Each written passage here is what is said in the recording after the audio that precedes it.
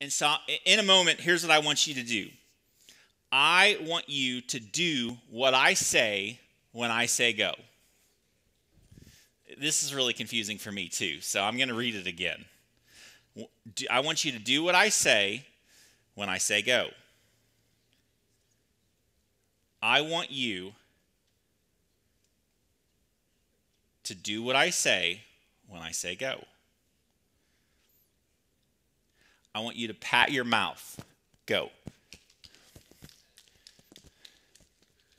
Okay, stop. Right where you're at.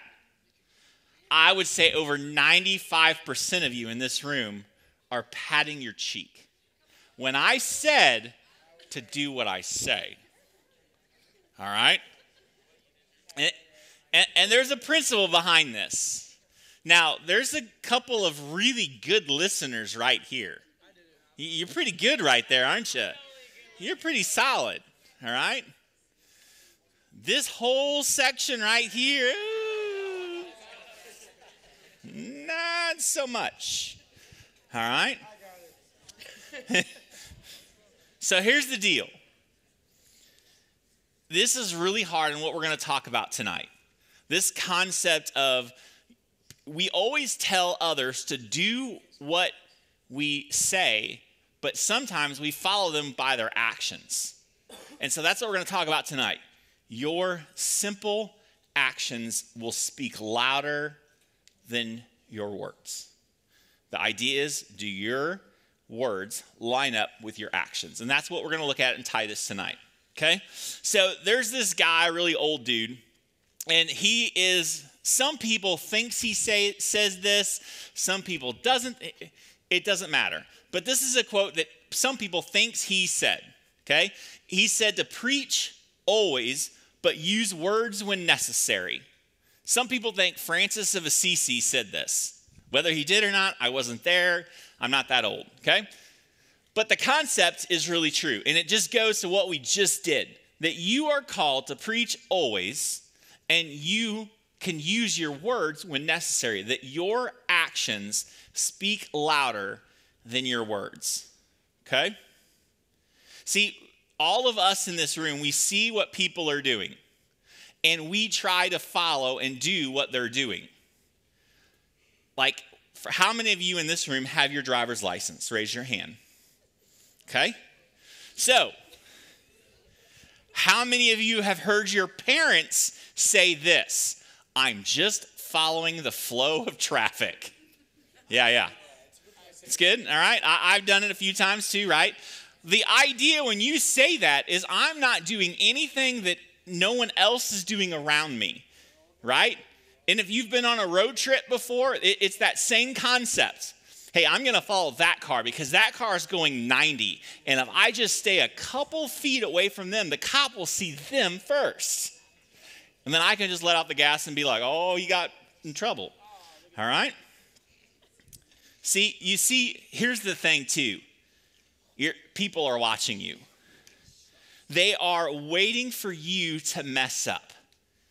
You know, it happened this week. I don't watch the news a lot, but there's some churches I follow, and every now and then you see this prominent pastor of a church falls. And the comments all like jump on him. Now, I'll be honest. Maybe I'm one of those guys.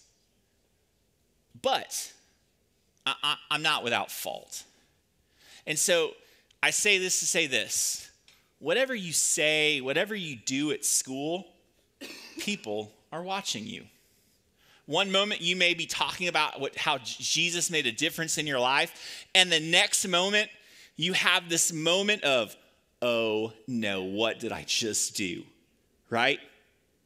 Like, you know how hard it is to apologize to your brother or your sister when they're younger and you realize you messed up? Or maybe you have to apologize to your mom or your dad. It's hard. So what we're going to do tonight is, if you've got your Bibles, I think we're going to put it on screen. But this is some instruction that what happens is given to Titus, okay? And it's in Titus 2, 1 through 10. And this is what it says.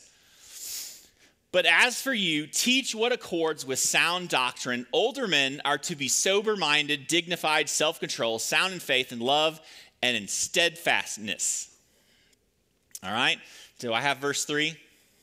There we go. Older women, likewise, are to be reverent in behavior, not slanderers or slaves to much wine. They are to teach what is good and to train the young women to love their husbands and their children, to be self-controlled, pure, working at home, kind and submissive to their own husbands, that the word of God may not be reviled. Likewise, urge the younger men to be self-controlled. Show yourself all respects to be a model of good works.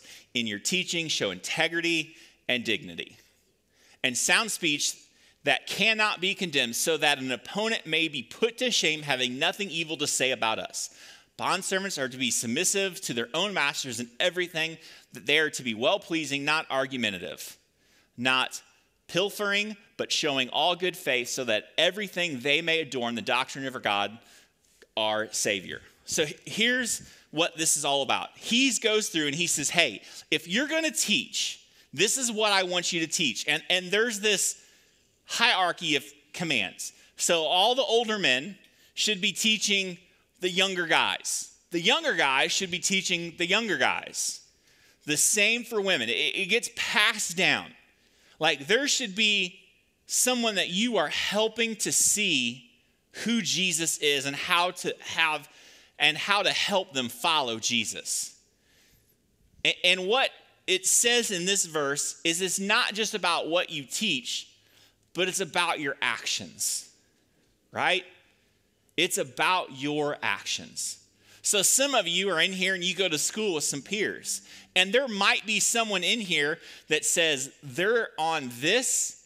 Man, I saw them do this, and it wasn't really follower of Jesus like, because they see you and they make a decision on you based on what they see, not what they hear.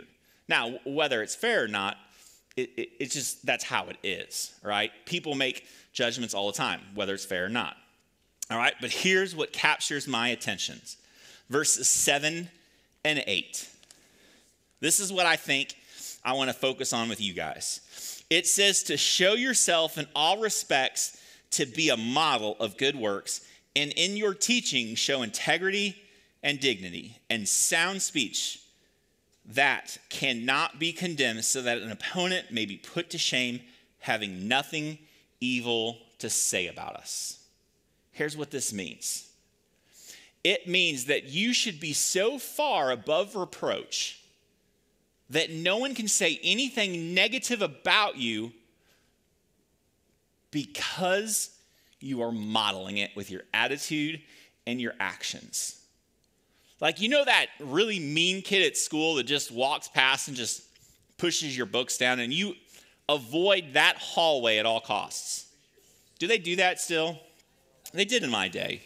They just booked you. They called it booking you, right? Or so maybe it's that kid that's in the hallway that just has to say something about you or your hair or whatever, right? So my thing in high school, I didn't comb my hair. I just didn't care, right? It really, I'll be honest, like when I fell asleep at the desk, it kind of messed up my hair anyway, so why would I want to comb it when I'm just going to take a nap in study hall? All right? But what happens is there's certain hallways you avoid because you know that one person is there, or maybe it's that one teacher, right? And so what this passage says, it says this, that your opponent may be put to shame, having nothing evil to say about you. Like, that's the kind of life that you should live. That when someone tries to say something evil, they just can't think of anything. They can't find anything. And that's what this verse is telling Titus. Titus, the way that you live matters. Because what you're going to teach this church, these people that I've left you with, it makes a difference in how you live your life. Show yourself to be a model, having nothing evil to say about you. That's really, really, really hard. Can you imagine if that's the way that you lived your life? That there's nothing that they can find evil about you. You know, if you're the president at some point, I mean, they're constantly trying to find things to throw in your face, aren't they? And they're trying to dig up your past. Your past matters. But imagine if they can't find anything. Imagine if you go to school and you just follow Jesus and your words and your actions line up. And there's nothing that they can say about you. For some of you, you may have this really high position at school, but your actions outside of school are terrible. And your friends or your peers are seeing that and they're thinking, how in the world do they follow Jesus? For some of you, you may be sitting in the room and you may be here following Jesus, and you're looking at someone else thinking, how are they a Jesus follower?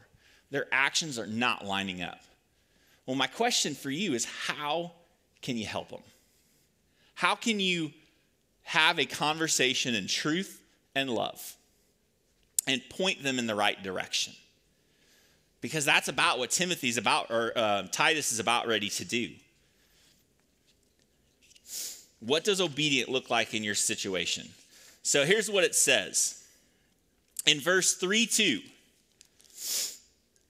it says to speak evil to no one, to avoid quarreling, to be gentle, and to show perfect courtesy towards all people.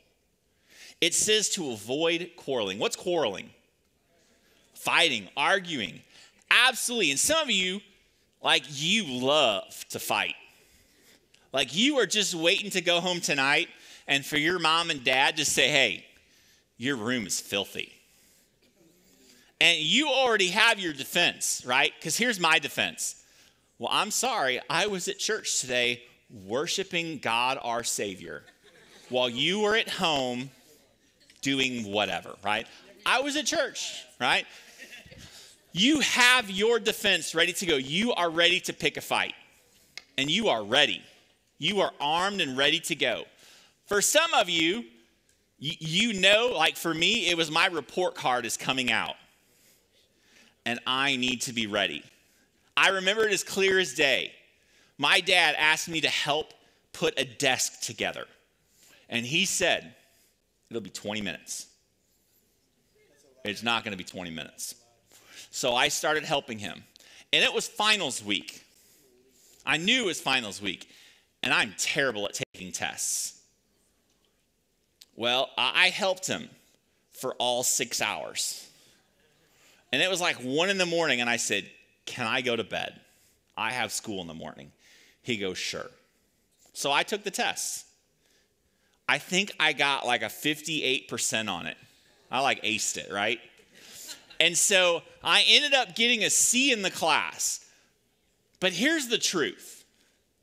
Me getting 100% on this test wouldn't have made me get a B in the class. It wouldn't have helped. But I blamed everything when that report card came out. Do you remember that desk that took 20 minutes to assemble? It changed my entire high school career, Father. Like, I would have had so much more time to study because I would have been in my room devoutly looking. Like, we put that on that one spot. We are ready for that fight. What it says here is it says, do it without quarreling. It says to be gentle and show perfect courtesy towards all people. What people should we show perfect courtesy towards? All. It doesn't mean you get to pick and choose. Like, oh man, that person I don't like. I'm not going to show courtesy towards them. Man, we just moved into this new house, and I'm a member of the homeowners association, and I'll tell you what, they are brave. Like there are neighbors calling out neighbors saying, hey, clean up your truck that's leaking stuff all over the driveway. Someone is saying, hey, I'm so thankful they put this political sign up so I can have my dog now poop on your yard. It is crazy. I'm like, I wish my neighbors would talk to me. And I'm thinking, well, I'm your neighbor. What do you want me to do? I say hi. And then another neighbor says, hey, this is my favorite. I'll tell you this one because it's my favorite.